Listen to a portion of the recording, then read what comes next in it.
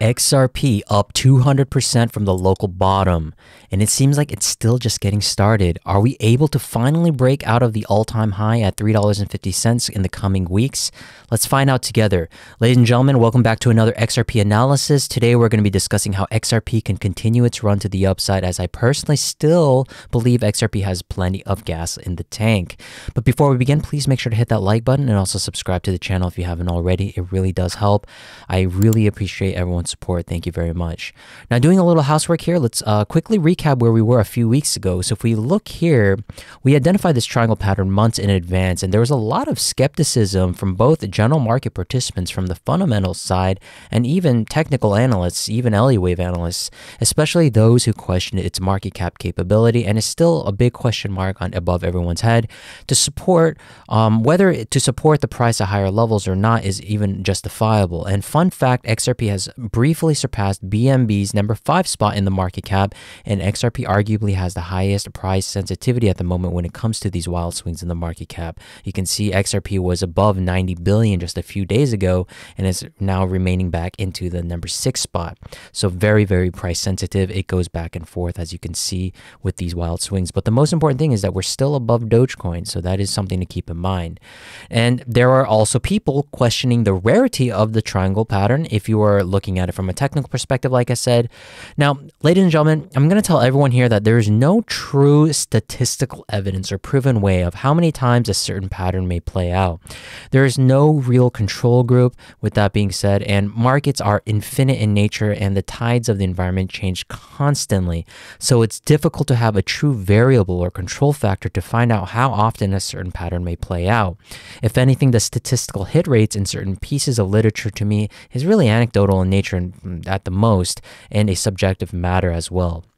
So the only real thing to keep in mind is that the more complex a pattern does occur, such as a WXY complex pattern, that in itself does reduce the probability of a pattern playing out by a certain extent, but it doesn't mean that it should be completely ruled out. I think so many try to focus on the probability and the rarity of the pattern and trying to be sound about it, when in reality it's the complexity of the thinking behind it that one must think that we should always choose the simple path, when in reality, if a lot of the market structure aligns with whatever pattern you're looking at, the probability can increase from someone else's point of view. This is why bulls and bears exist.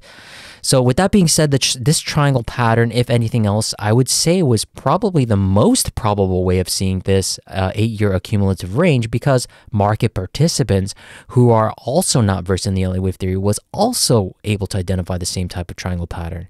And that is my methodology. With the Elliott Wave Theory, it's not by complicating it too much and questioning the ultimate rarity of the pattern, although I do agree that certain patterns have higher observable anecdotal rates, as I mentioned, especially when Fibonacci is taken into the equation. But we as Elliott Wave analysts should be applying the wave theory to what the markets see, rather than the other way around, where how market participants may see how we as Elliott Wave analysts see the markets. I don't think that's how the market participants are seeing it. So going back to this chart, as you can see, a 200% breakout, phenomenal. Now, as we have broken two major local resistances, as indicated by these two green lines, it's now approaching the 2021 critical resistance level here. Now, it's very important, and I'm going to get into it just a moment on the smaller time frame, but the most important thing on the macro is that we broke out of the BD trend line of this triangle by a massive amount, and it's now considered a validated structure, especially in my eyes, and I think many Elliott Wave or Elliotticians are also possibly seeing the same thing at this point. If not, please correct me. Now, if that's the case, right now, the only real way we can measure things going forward is that since we're now complete with the wave 4 here, and the triangle being complete is part of the termination point of a larger degree, whatever wave you're looking at, and that is the wave 4 here on the macro. So what that means is now we're working in a 5-wave impulse to the upside to complete a wave 5 of a higher degree. And in order to do that, that wave 5 is also comprised of 5 waves in itself. And then again, if we're working on the shorter time frames to kind of constructively build up how this 5-wave move is going to be building up, there's another set of 5 waves being built here as well. So this may be just the beginning, as I've mentioned in the beginning of the video. So how are we going to kind of figure out whether this is really truly the 5-wave impulse to the upside to a larger wave 1 of the intermediate degree? Well, we're going to have to kind of zoom in. So if we go zoom in into the shorter time frames, the only real way that we can see this is right now this move here, as you can see, was part of that last leg of that triangle in a three-wave fashion. But as you can see, we're now kind of figuring out whether this five-wave move to the upside is going to be moving us into a higher degree wave one, because that's the ultimate goal as we're looking for a one of the highest degree, and that's usually the trickiest one to do. But we do have a lot of evidence building up right now, especially with the markets being bullish. The most important thing is that we do have a possible 1-2 being created here with this ultimate range that was being created for weeks on end, and then we had a massive breakout that ultimately also broke the triangle's BD trend line, as I've mentioned. And most importantly, this move here does look massively impulsive. It's not something to joke around, especially if you have a 200% plus move. So that's definitely characteristic of a wave 3. Now, I did mention there are things that I disagree about the Elliott Wave Theory, but one thing I do definitely agree on is the Fibonacci ratios and how well they work in the Elliott Wave Theory, because the Fibonacci ratios, they work so well because they are rooted in not only the Elliott Wave Theory, but in natural patterns and mathematical principles that appear in many aspects of all parts of life, right? So with that being said, in the actual trading regimen of the Elliott Wave Theory, the Elliott Wave Theory is based on the idea that the markets follow repetitive patterns, right? That's the pure core definition of the Elliott Wave Theory. It's driven by investor psychology. Fibonacci ratios reflect the natural proportional relationships that often describe that human behavior, including the optimism and fear in the financial markets, right? And that's why we have support and major resistances. So there's nothing to kind of disregard in that sense. And with that being said, that creates that self-fulfilling prophecy that everyone is also seeing the same thing, where many traders also use the Fibonacci retracements and extensions as part of their trading strategies.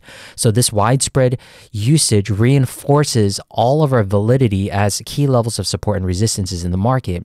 And that's why these wave relationships or ratios in the wave structures become a very important thing to kind of rely on, because a lot of people may be seeing the same thing. So in the impulse wave, five-wave structure, there's going to be a lot of different wave ratios for corrective waves, wave 2 corrective waves. For example, if we retrace only 50% or 61.8%, and that's another subject matter in itself. But most importantly, this wave 3, how far is going to be extending, right?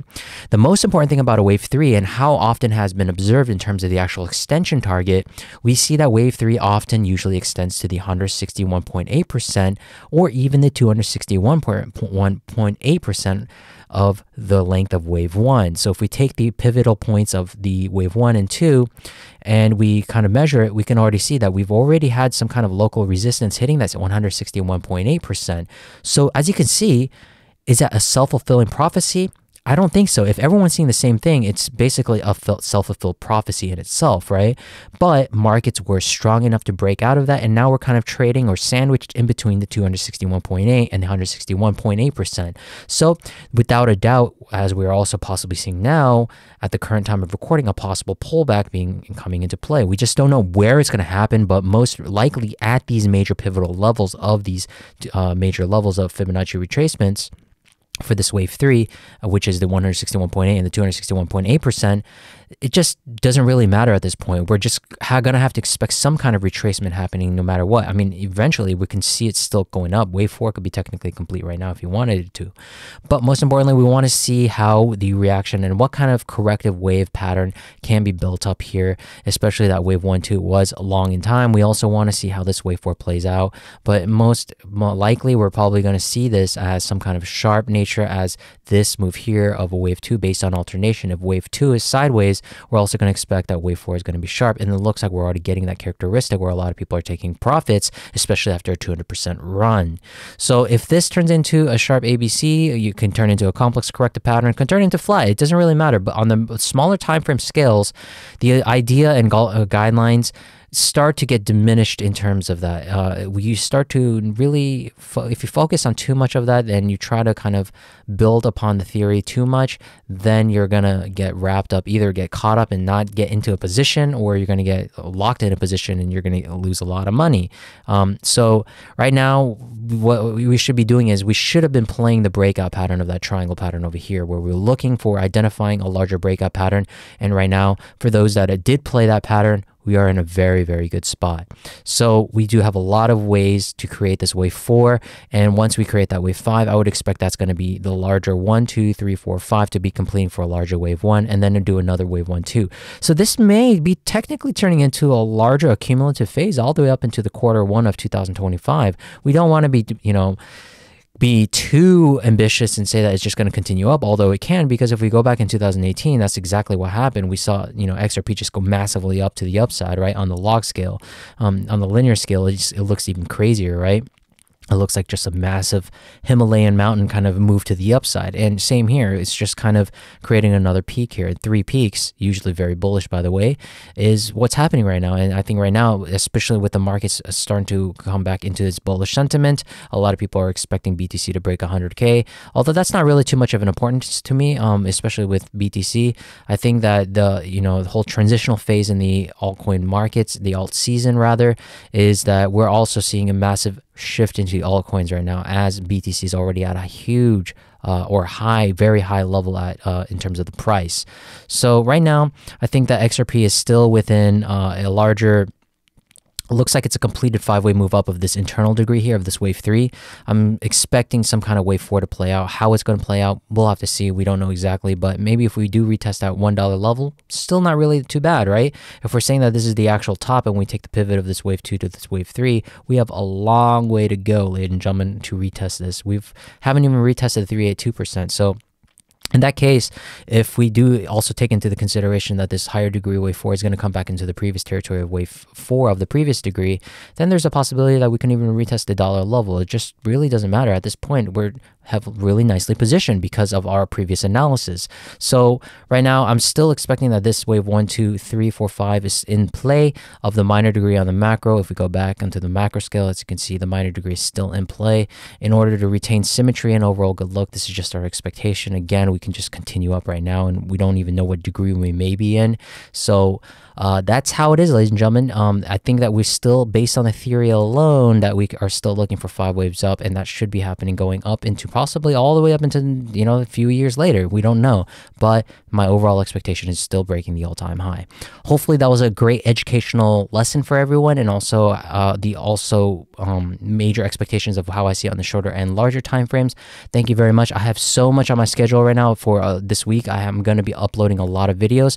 The next video is most likely going to be a Bitcoin video, so please do make sure to subscribe and hit that like button, ladies and gentlemen. You guys are killing it these days, and we are getting a lot of subscribers. We surpassed the 7,000 subscriber level. I want to see 10,000 by the new year. I don't know. So we'll see. Thank you very much, ladies and gentlemen. I'll see you guys in the next video. Bye bye.